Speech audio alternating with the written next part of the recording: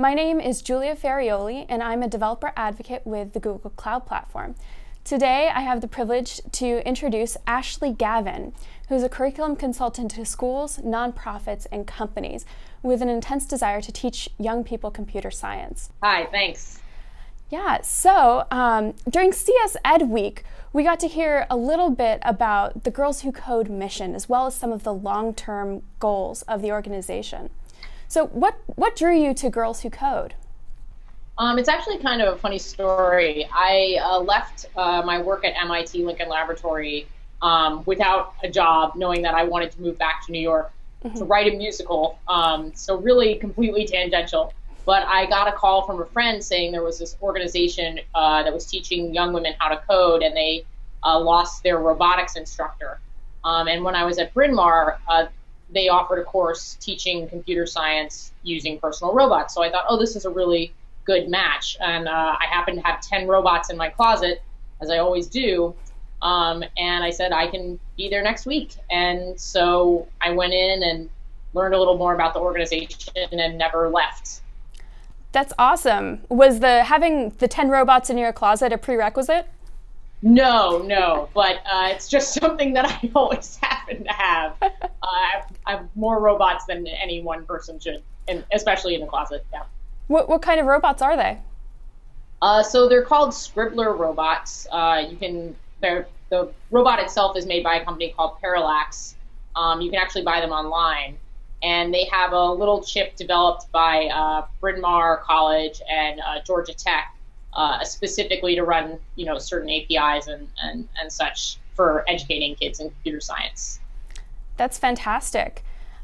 So curriculum developer, that's not really a career that you hear about very often within technology. Definitely wasn't one that I had ever heard about when I graduated with my CS degree. So tell us a little bit about what you do within Girls Who Code. Yeah, so when I first started teaching at Girls Who Code, the role of curriculum developer was not something that I had heard about either. It sort of formed itself. Most of my responsibilities vary on a day-to-day basis. Some days I'm helping teachers with their instruction in the classroom. Other days I'm training teachers on how to give instruction. Other days I'm writing code to develop libraries for making computer science education easier. I'm assessing other people's libraries. And other days I'm just writing a ton of assignments, thinking of creative ways to get people interested in computer science through things like art and music and robotics, app development, things of that nature. So it's all over the place. It's working with people, it's working alone. It's really fun. It sounds like the perfect combination for someone whose interests vary quite a bit as well. Yeah, I think so. Yeah. So that's awesome. For those who might be interested in pursuing a similar path, can you tell us a bit about your background and how you got to where you are today? Yeah, so I started as a typical computer science major. I knew I wanted to major in computer science. I was lucky enough to be exposed to computer science in high school. Fortunate enough that an advisor talked to me about it. I had never really thought of teaching as a career. But while I was in college, I loved being a teaching assistant. It was like my favorite thing. I worked on a fellowship where I actually worked with Bryn Mawr professors on that Scribbler project that I described. And when I got into my later years of college, I started teaching middle schoolers, and I found that all of my extracurricular activities were centered around teaching or advertising computer science, which probably should have been a sure sign that I should do that. But when I graduated, I went to MIT, which was phenomenal and a great experience, but I found myself yearning to be doing more interaction with people and to be helping people in a more direct way. And so that's when I found out about Girls Who Code. It kind of dawned on me like, oh, maybe you should try doing this for a living. You really like it. And I think it's something that not a lot of computer science majors consider while they're in college. Definitely not. It's not a career that I had ever heard about, and it sounds almost kind of similar to what I do in developer relations as well, helping people learn new technologies. So what kind of role did science and math play in your early life? Do you think that you were uniquely suited to go into computer science once you were exposed? In some ways, yes, and in some ways, absolutely not. People thought I probably would have been a train wreck. So I'll start with the yes. I played tons of video games as a kid, which is sometimes a telltale sign that you might enjoy making a video game or making technology. I was the kind of kid that built websites for fun. I loved Photoshop, but simultaneously, at the same time, I was flunking biology and getting D's in math. I begged to get out of math, actually, but I wasn't allowed to take computer science at first because of my poor math grades. Oh, wow. Yeah. And so I think a lot of people would have said, maybe she could be a graphic designer or a web designer, but I don't think a lot of people would have said that I'd be a good computer scientist. And so finally, when my advisor in high school took over the computer science department and opened it up to more kinds of students, I was lucky enough to try it, and magically I was very good at it, and my other grades improved. All the typical signs of when a student is excelling, it sort of excels across the board, and I just never stopped. That's an amazing story. What would you say to other young adults who maybe think that math isn't really their strong suit, but the idea behind creation and making that you oftentimes see in computer science and technology still appeals to them? How would you guide to them?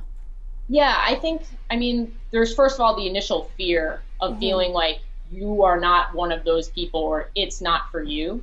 And I would say if you're the kind of person who enjoys any art form, creation with your hands, with words, with performance, I would say at least consider it and look at it from the perspective of building a world. What kind of world do you want to build? Is it a video game world? Is it an app world? And that can make it a lot more appealing. At Girls Who Code, we start our first week entirely building video games. Wow. So just to keep kids engaged, and they come out pretty complicated and pretty fun. As far as directly actually going out and learning computer science, I think you have to get a little creative in where you look for resources because it can be taught a little dryly. And I think that's why people get turned off because they're not doing a full week long of video games as their first assignment. So I actually would recommend looking for a game development course or an app development course. Those are probably a good place to start rather than straight up computer science. I think it might be a more engaging way to learn. Gotcha. And you actually had the benefit of working with robots in some of the intro classes for computer science as well. Would you recommend that approach to learning computer science principles? Absolutely, yeah. In fact, if you're willing to go out and get one of these robots or download the software that can we provide links at the end of this? Is that we can put them in the comments. Okay, yeah. We'll put some in the comments. I have some links to open source materials that you can teach yourself Python while using either a real or simulated robot. Cool. I recommend the real robot, but not everyone has $200 to shell out for a robot. So, or you can borrow one of my 10. That's not a real offer, but we'll provide links, I guess. Yeah, definitely. So let's dive into a little bit of the Girls Who Code aspect of your role here. What makes the curriculum of Girls Who Code different than a traditional CS education? You touched a little bit on this. Already. I think there are two ways to look at it. There's the actual content that we teach, and then there's the process by which we deliver that content. In terms of the actual content that we teach, it's very similar to like the first 2 semesters of college level computer science, except everything's done through another layer. And each week that layer changes. So the first week the layer is video games. The second week the layer is robotics. The third week the layer is art, like graphics like Pixar, for example, sort of thing, or other 3D animation graphics. And because we have a different layer every week, it's not just appealing to young women, it's appealing to anyone who has an interest in any of those layers. So if you're the kind of person that's interested in medicine or mobile applications, you can find how computer science can be interesting to you. A lot of young women want to help people, so a lot of these layers, as I'm calling them, have to do with helping people through medicine or through sort of social justice, and that makes it very girl friendly, or I just think human friendly. I think without that layer, it can get dry, and it's important to have that. On the other side, I think a lot of computer science education right now is sort of like the way we learned math like 50 years ago. It's very rote, and it's more about syntax and language, whereas at Girls Who Code, it's very project-based and it's very exploratory. We don't really have a set curriculum in terms of today you're going to learn about operators, or today you're going to learn about Booleans. We kind of find those topics through our projects, and the projects are designed to find those topics, but the girls will encounter them on their own and actually look things up and learn about them based on their own initiative, which makes it a lot more fun. You go out to learn something because you need it to make that video game work. It's a lot more interesting than learning operators for the sake of learning operators. So it's exploratory and experimental and project-based. The layers definitely contextualize the lessons, so that's fantastic. Have any particular layers been especially successful amongst young women?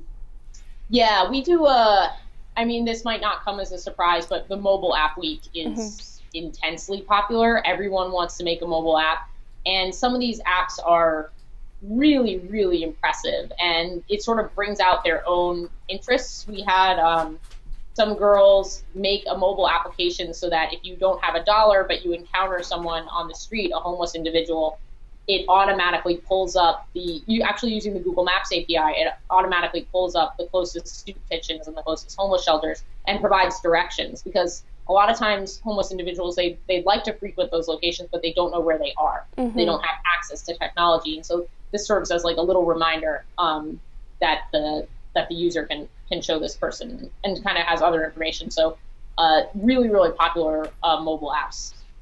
Okay. So you obviously have a really interesting role in technology, helping to inspire others to follow STEM careers.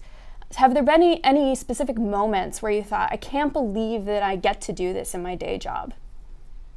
Yeah, so one comes to mind, and I just get a little giggly about it because it was just so cool.